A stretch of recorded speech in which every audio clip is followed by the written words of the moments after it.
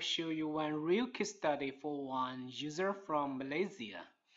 And we can see now, and this is one Rosewood family ID AC firmware SBM3. And within this COM terminal, we can find out a lot of error messages like this one, update mask, and then starting LBA of read write request, and a lot of this, it keeps coming and it doesn't enter F3T prompt. So for this kind of drive, we still need to back up the ROM here, read ROM, and then generate unlock ROM here, and then here we write unlock ROM.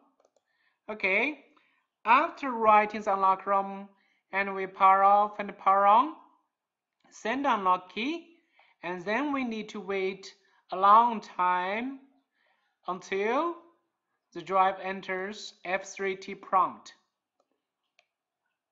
Let's check this one.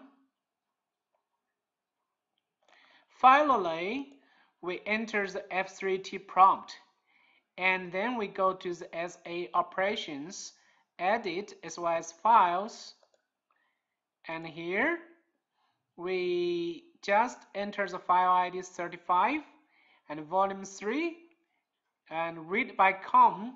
And this is the nglist backup, and for this very unstable firmware error, so users need to use the baud rate.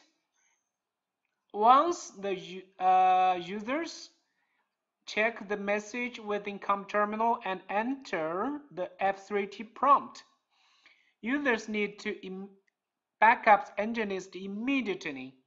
Otherwise, the error messages will come again and doesn't end F3T prompt. So this case is very typical.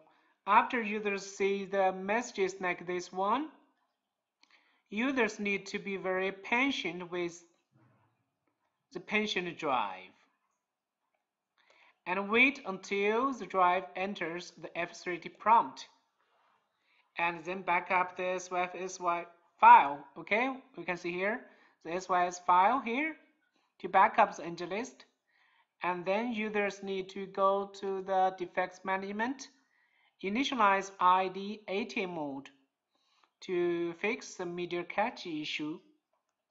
Okay, so this is the method to fix the case for this one, for this kind of error messages in the COM terminal. Thank you for watching the video.